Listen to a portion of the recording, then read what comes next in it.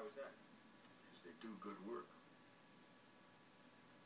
You aware that the committee is interested in the political career of Mr. Quinn? So?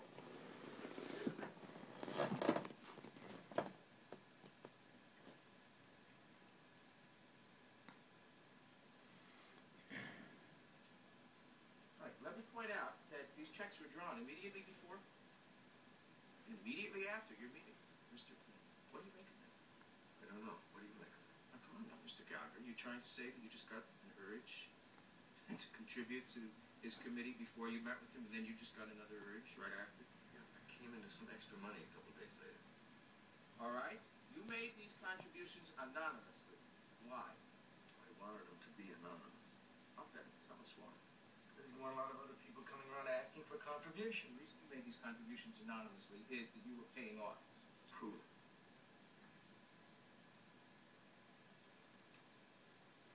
Mr. Gallagher, if you, in fact, told Mr. Quinn that you would act as a government informant, then why are... Oh, wait a minute. I said that I'd see what I could find out. What are you finding out? Nothing. Nobody wants to talk about it. Son of a bitch, you're trying to frame me. He set me up. He arranged the meetings. He is the one who got me on his answering machine. He's got to cancel checks. He is trying to frame me. What's his motive? To get even, you dummy. You guys ought to get married.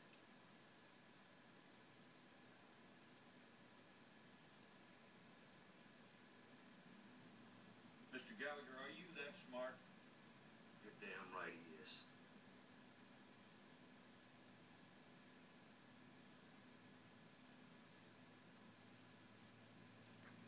Mr. Carter, you seem to know a lot about what's going on around here. I'd like to ask you where these stories came from.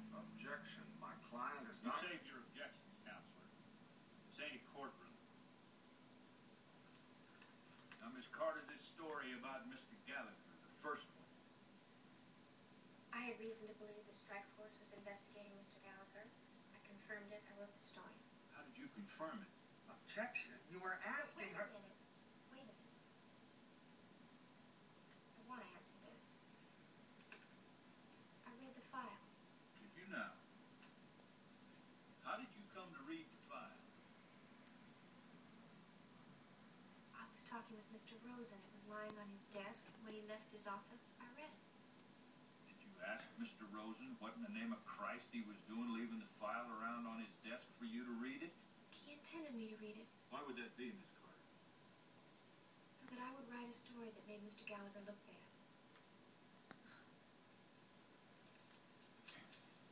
This story. Mr. Rosen give you that one too? No. Go ahead, Miss Carter. I'm sorry. I can't tell you. I think I know where we're headed here. Before we get there, I want to say something to you. And you know and I know that we can't tell you what to print or what not to. We hope you people in the press will act responsibly, but when you don't, there ain't a hell of a lot anybody can do about it. But we can't have people go around leaking stuff for their own reasons. It ain't legal. And worse than that, by God, it ain't right. I can't stop you, but I can damn well stop them. Now, I want to know where them stories come from. Under the First Amendment, my client is not required to reveal her sources You know, of that's all information. horse bucky, Counselor. The First Amendment don't say that, and the privilege don't exist. Now, Miss Carter, do you understand I can ask you these questions in front of a grand jury? Yes. And if you don't answer, you can go to jail? I know it's possible, yes. Oh, it's more than possible, Miss Carter. It's damned likely. Now, I ain't anxious to be locking up reporters, but I'm going to tell you something, young lady. I don't like what's going on around here. May I say something, please? Yes. I don't want to go to jail. But this has got to stop someplace. A lot of damage has been done. I'm responsible for a lot of it. I know that. And I keep thinking there must be some rules to tell me what I'm supposed to do now. But maybe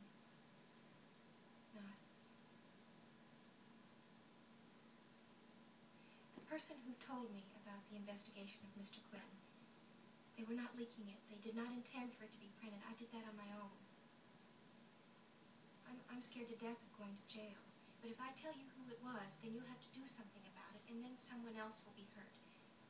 So it's really very simple. I can hurt someone or not hurt someone. No rules. Just me.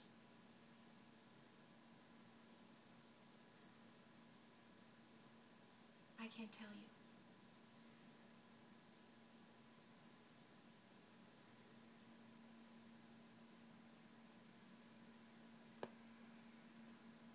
Mr. Gallagher.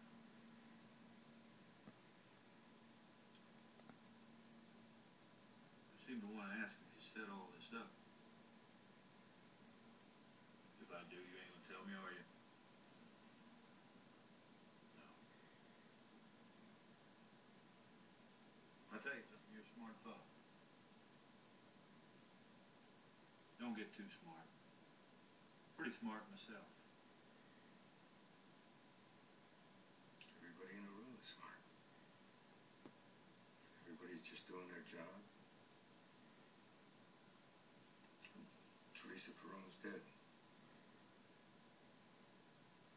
What do I see about that? Ain't nobody to see. I wish there was. You're excused now, sir.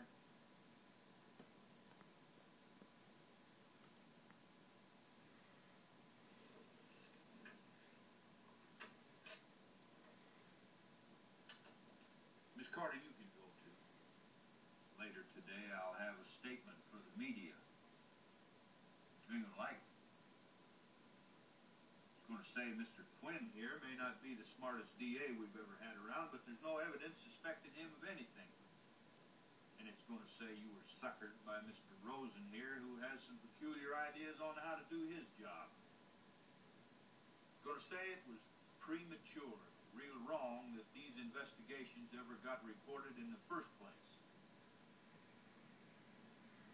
You don't have to print it, of course, but it's going to wind up in the paper.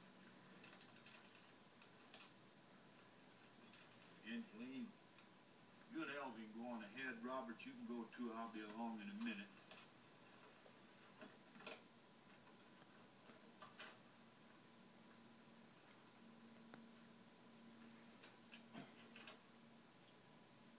Jimmy, you're in a bad place, boy. I could talk myself blue clearing you, but wouldn't nobody believe me.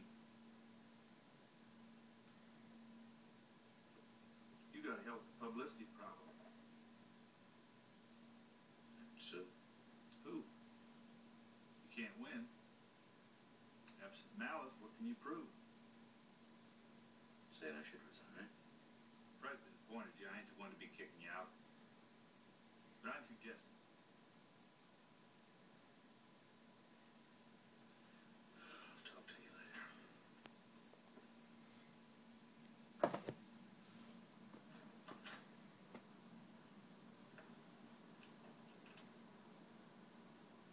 It's really too bad. I'm sorry. Yeah. He's a nice guy. He just forgot about the rules. Elliot, what'd you figure you'd do after government service? I'm not quitting.